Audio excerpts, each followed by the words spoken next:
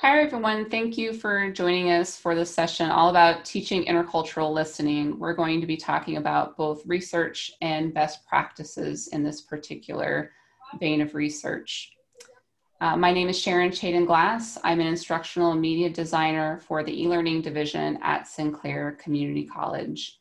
Before I started this job last September, I taught ESL for 13 years in intensive English programs and in higher education.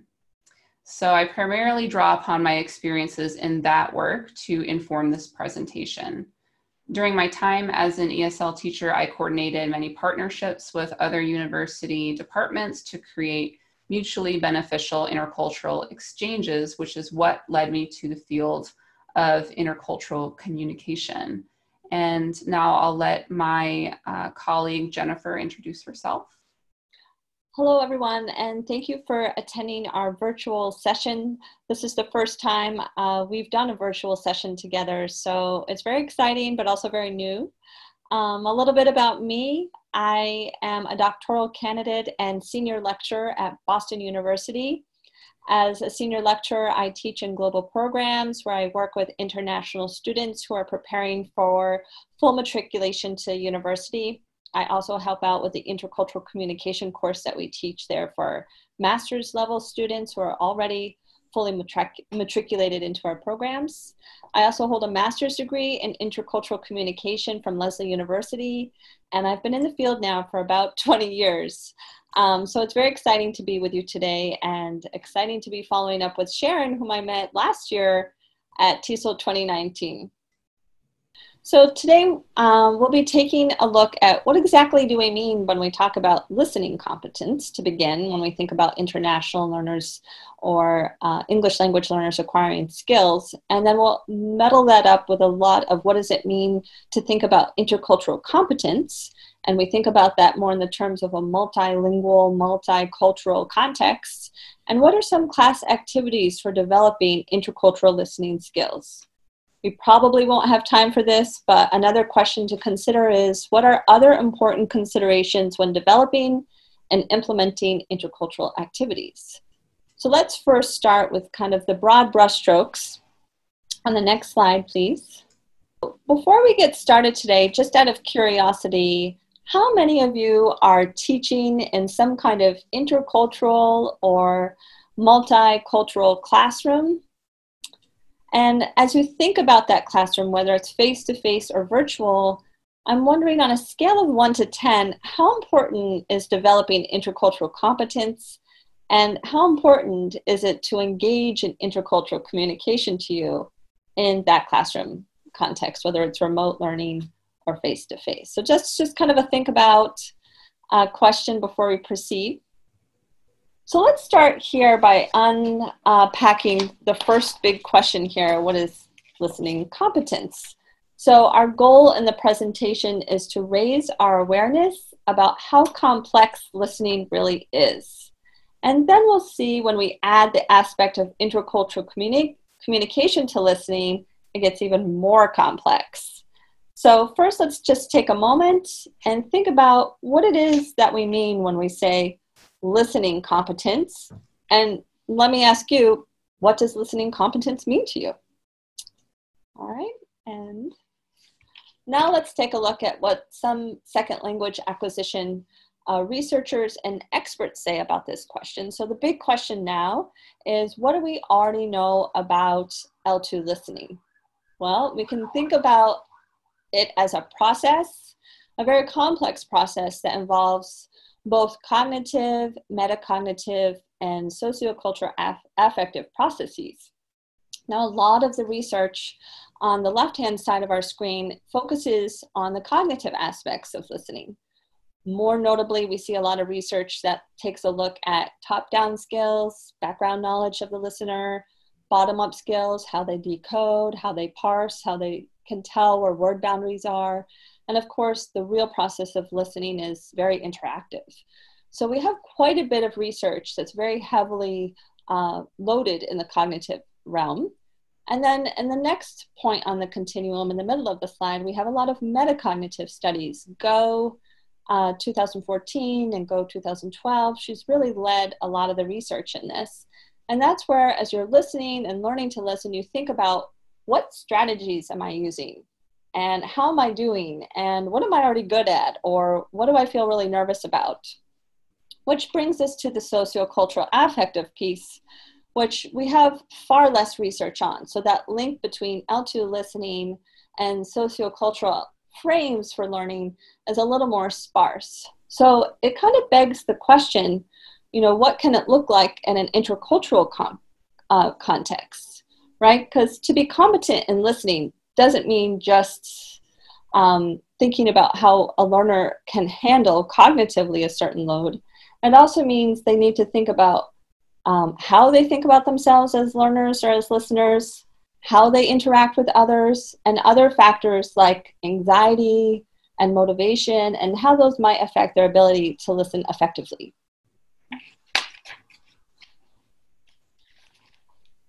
When we think about communication, right, we have the listening part, but a lot of the research has also focused on the role of L2 speaking. So we have some studies, one by Baker, 2014, and a separate one by Cooper, 2017, that explored what language teachers think and believe about the role of pronunciation when teaching oral language skills. And the findings from their study showed that perception skills are really key for effective pronunciation. Another point that we found out about is that effective discourse strategies are really important and need to be explicitly taught for discussion skills.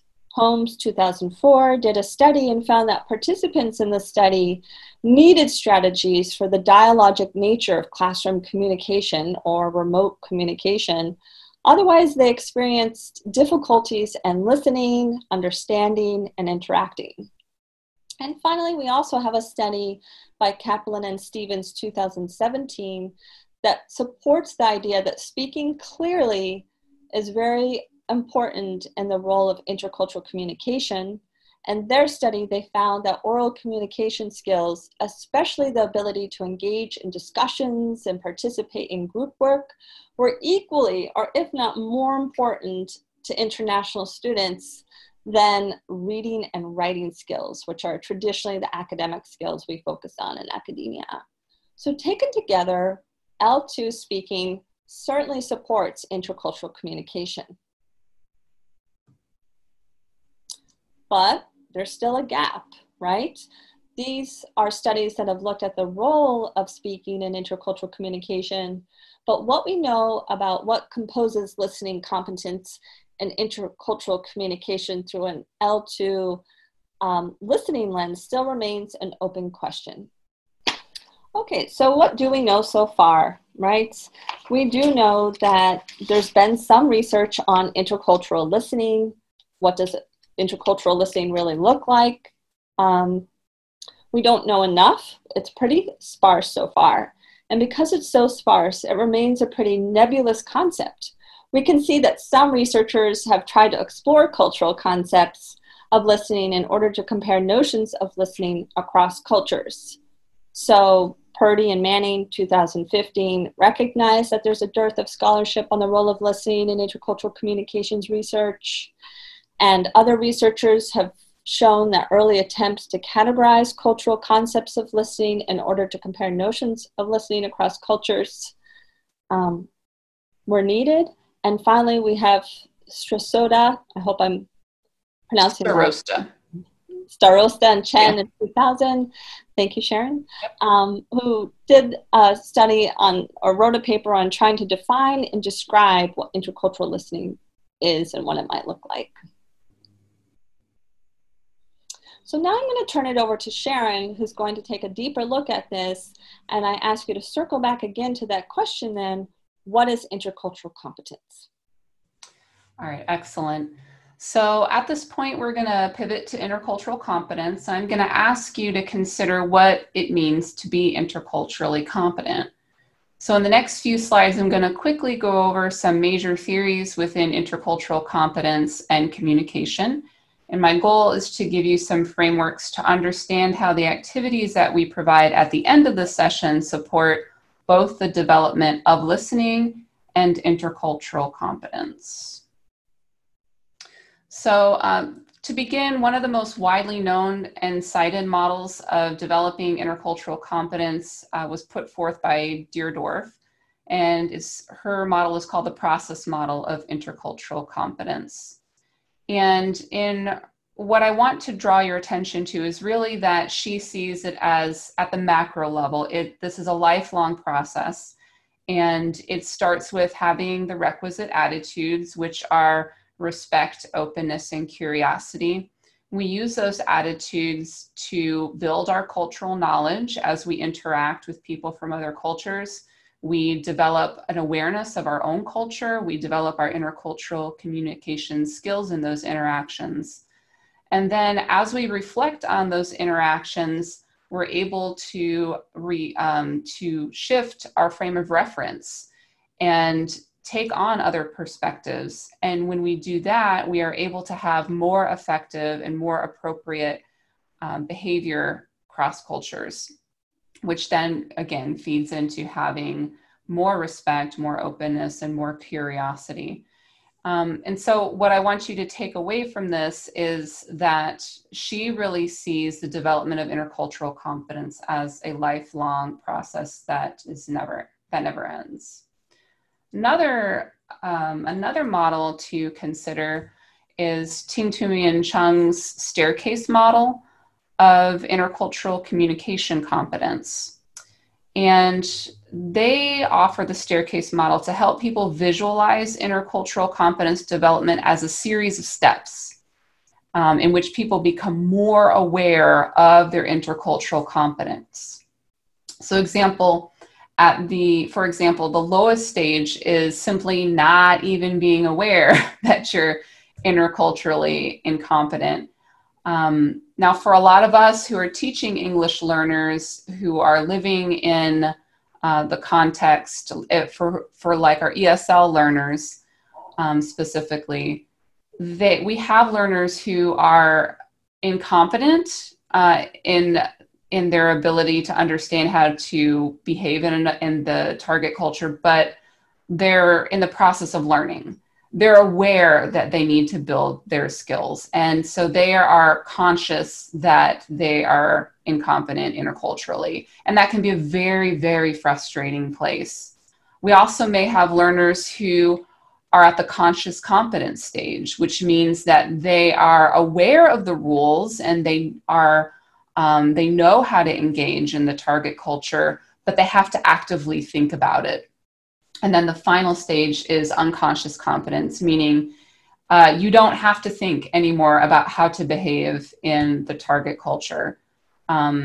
So that kind of tells you about how they envision intercultural competence as being a series of steps. And Sharon, I just want to jump in to piggyback off this slide. This is a visual you can easily write on the board. I often show this to students as I'm teaching a new skill just to help them conceptualize where they're at. Yeah, absolutely. And I think that it helps students because it makes them feel better that they're not just failing. That's the worst feeling in the world, is to feel like I can't function in this culture, But if you put it in terms of you're on a progression, you are making progress, I think that's incredibly motivating. Thanks for bringing that up.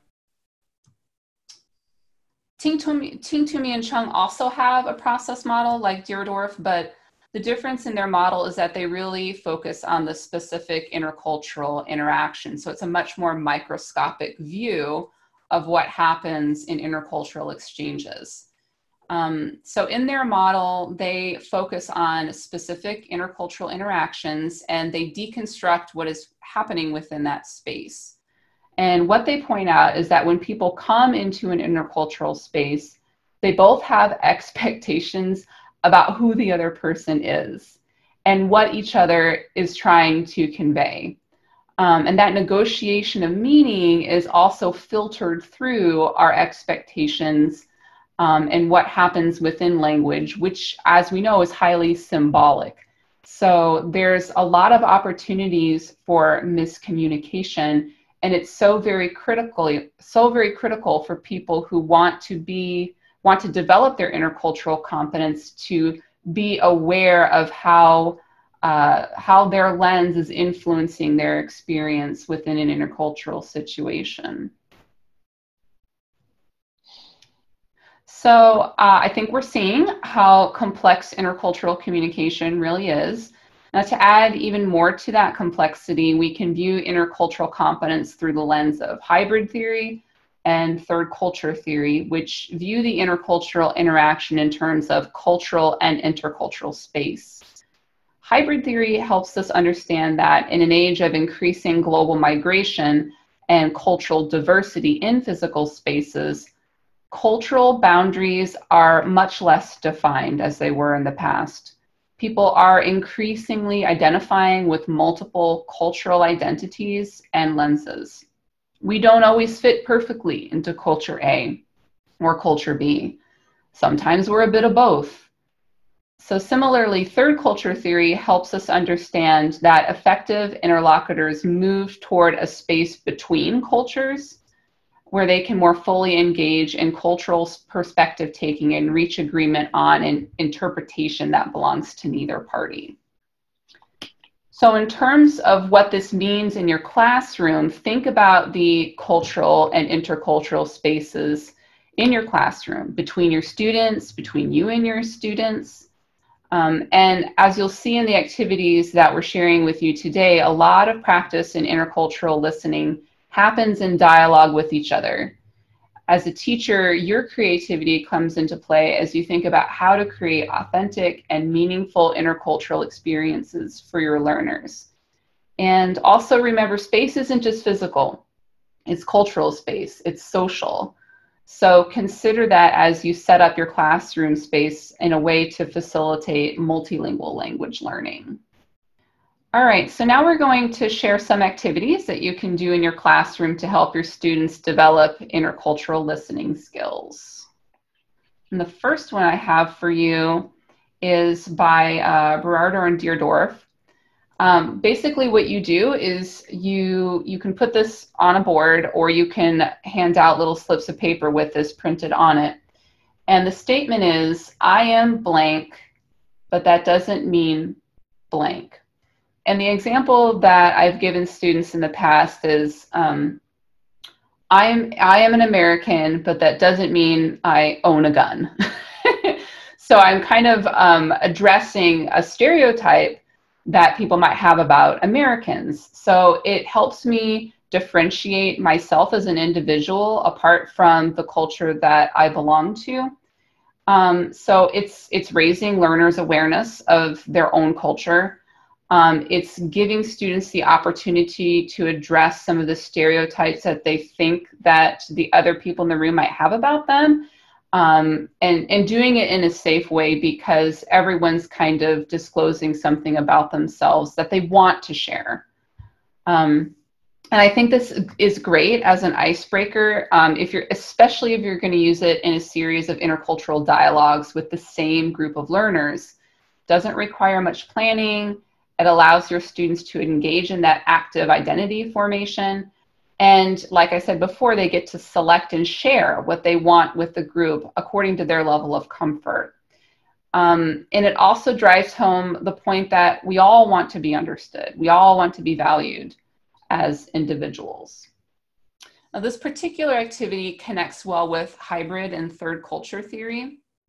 It takes those concepts and it puts it in a framework that's easy for learners to understand. The fact that they can be part of a culture, but also not fully embody all of the common notions or beliefs that people have about a culture. It helps learners see that there can be incredible variation in individuals that all belong to the same culture and all understand the rules of that culture. And it helps them understand that when you belong to a culture, it's not necessarily that you follow the rules. It means that you know what the rules are. Everyone has the ability to bend or break those rules, but when you share a culture with someone, you know what the rules are. And you can also see how this activity connects to Ting Tumi and Chung and their model of intercultural communication, and how we come to the intercultural situation with expectations about the other. Did you have anything to add, Jennifer? Oh, I think that's Okay. great. It's good to link some of the theories to the actual classroom activities. And Yeah. if you have it more advanced students or graduate level students, you can also do this in the form of a journal entry later on post. Oh, definitely. Yeah, and I think if you did a journal entry, they would have more opportunity to reflect more deeply about why they chose that and why that's important for them to differentiate themselves. My second activity is sharing reflective journals. So this activity requires a little more planning, in that learners need to reflect and write before they engage in the intercultural situation. And that part is necessary because, as I showed in Deerdorf's process model, reflection creates that metacognitive space where learners are going to be able to make more strides in shifting their cultural frame of reference. And so for this, I think that it's pretty open to what kind of prompts you give them, as long as it's making them think more critically about how they understand their own culture, maybe cultural miscommunications that they've had and why that happened. And then when they meet together and in small groups and are talking to each other, again, it's important to give them control over deciding what they share, because it can be kind of intimidating to talk about cultural miscommunications. And my final classroom activity, Jen has also done this, and I'll let her talk in a little bit about her experience with it. I've done this with several different classes, lots of different students. It comes from Berardo and Deerdorf. It's their values continuum. So the idea is that you post signs with statements of cultural values on opposite sides of the room. And then you ask students to reflect on those statements and go to the side of the room that best represents their cultural value. You can also ask them to stand along an invisible line. So oftentimes you'll have students be like, oh, it's not like one or the other. I'm kind of in the middle, And so then you can allow for that variation. Okay, well, where on this line would you stand? And if you give them that opportunity, more of them are going to be able to differentiate themselves and feel comfortable with where they're standing, because usually people don't want to be on totally one side or the other. And then you repeat this process again for other statements of cultural values. So let me show you some examples of what those would look like. And these are all from Berardo and Deerdorf. And I've used all of these in the classroom, and I think that they've started some really great conversations. I don't think any of them were particularly controversial, which is kind of nice if you're starting out just getting people used to talking to each other. But they definitely get at topics that students really care about. They can feel really passionately about tradition and change. So it's nice to kind of see how they fall along that spectrum. And so this is just one example. You put these up, and then, do you feel more like this, or do you feel more like this? And I know that we are living in the age of COVID, and now we are all kind of wondering when we'll ever be able to do face-to-face instruction again. So I have a variation for remote instruction. If you want to try this remotely, you can do a Google Doc. So I'll kind of show you what I mean by that. So this is just a simple Google Doc. You can put your statements on either side, and then before you launch the activity, you want to make sure you have a little thumbnail of each person's face, and then you students can access the document and pick up and move their picture to where they want it to be. So that's an opportunity or an option for you to be able to do the same kind of activity in the remote space. After doing the values continuum, I'd always give students some post-activity questions while their brains are really thinking about it, to help them start reflecting on what they're learning about themselves and each other. I might ask them questions like these. Do you think your stance on this value reflects the values of your larger culture, the larger culture that you belong to? Do you follow the rules, bend the rules, break the rules? And I think that it helps students really see how dynamic culture really is. And they see it with their own eyes. They see, oh, I'm really similar to this person, and I didn't think I had anything in common with them. Or I'm surprised that we're not more similar. Don't we belong to the same culture, right? So it gives students an opportunity to really understand how we may align with or not align with the preconceived ideas that we have about what happens, what people are like in a certain culture. Jen, would you like to talk about your experience with this activity? Sure, yeah, I've done this also with Dr. Bruce Rindler, who teaches at Boston University, and he often teaches the intercultural communication course. And most of the time, there's predominantly 10 students from one particular national background and maybe 4 domestic students, domestic being from the United States, students mixed in one context.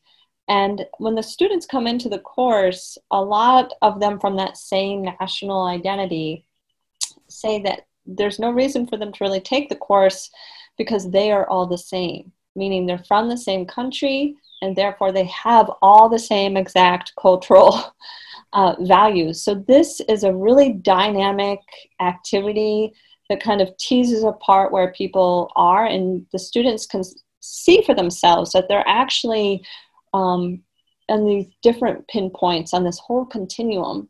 So it's a good way to see that we're all different, even when we share the same national background. That doesn't mean we're all of the same culture. It's also a good way to try to disrupt this idea of what a dichotomy is, right? It's almost like, let's lose the dichotomies. It doesn't have to be just left and right, or black and white, but really getting into that gray area of what intercultural communication is. And yeah, that personal reflection can also take the form of the written journal, as Sharon referenced, or also it's really great just to immediately after this activity, great to get into groups of 3, small groups where you go around, and even better if you have a group of students that were at different points on that continuum as they were doing the activity to really open and expand on their perspectives. Yeah, definitely. And so we only gave you 3 activities, but there are definitely more that you can find. TESOL's Intercultural Communication Interest section, which I'm currently the community manager for. We just had a webinar about this great website done by Purdue University. It's called Hubical. And it's a hub for intercultural learning. You can access it for free, and they're not going to sell you anything. And it's a repository of intercultural learning activities that people around the world are contributing to. So you can contribute and you can see what other people have available. So if you're looking for other activities to do, I strongly encourage you to check out their website. Also, take a look at that YouTube link that I have on this slide, because it is a webinar with the manager for this particular learning, for the Intercultural Learning Hub. So she had a lot of good advice to share about searching and what you can use it for.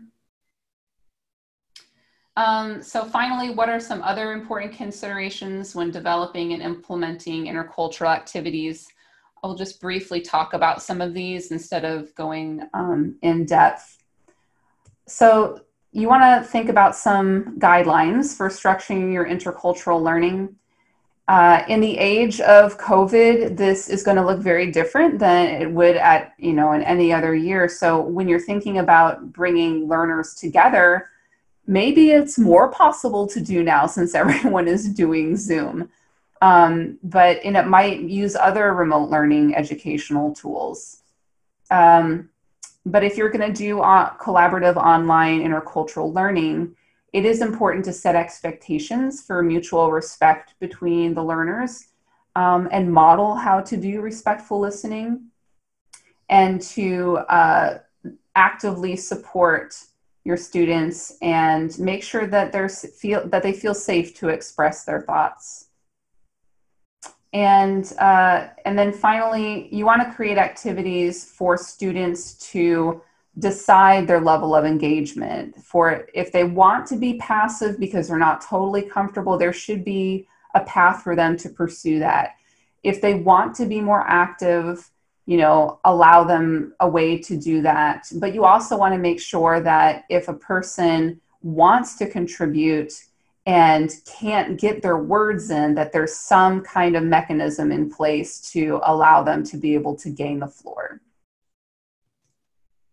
Some other things to consider, Banesh has a great book about how emotions are experienced in English language teaching and learning. So it's always important to attend to how your students are emotionally experiencing intercultural learning.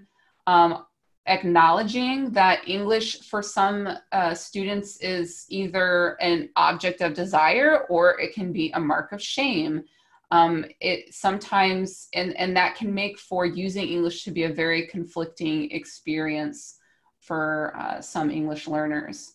So anytime you're getting ready to do an intercultural learning activity, have conversations with your students about how it makes them feel to use English, to interact with other people who are using English, whether, and not just, native English speakers, because as we know, English is being used by people who are non-native speakers much more frequently than English is being used by native speakers. So it is far more likely that your students will be using English with other non-native speakers of English. And finally, a little word about intercultural learning.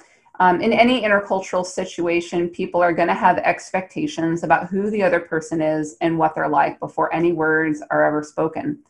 So this is my friend Sam, and I show his picture to you. You're already forming your ideas about who he is and what his life might be like. That's just human. That's just natural. It's the way our brain works. But as I reveal each of these pieces of information about him, your understanding of him changes. Who would have guessed that, right?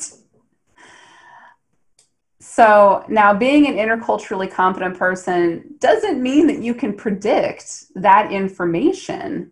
That's not what it means. Instead, being an interculturally competent person means that you're more aware of your expectations and you know how to remain open to accepting whoever the person is and however they present themselves.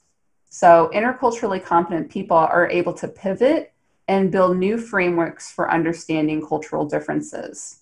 And they do this by coming to the intercultural learning with open hearts and open minds. And as teachers, the best thing that you can do to encourage intercultural learning in your classroom is to model what that communication looks like when you come to it with an open heart and an open mind. And Jen is going to talk about our joint article. Yeah, so thanks for attending our session today. It's really a pleasure to have you here with us, even though we can't physically see you. We encourage you to keep in touch, and one way to do that, we have two articles. One was published by the New York TESOL Association in their idiom newsletter. It's about promoting intercultural listening skills in a multicultural classroom. That same article appeared in the TESOL International Bilingual Basics newsletter. So you have two sources here where you can read more about what we were talking about. And we also highlight some of these activities very explicitly at the end of the article. So you can also email us. Our contact information is available on both of those articles. And here's a list of our references that we used today. And thanks a lot for attending.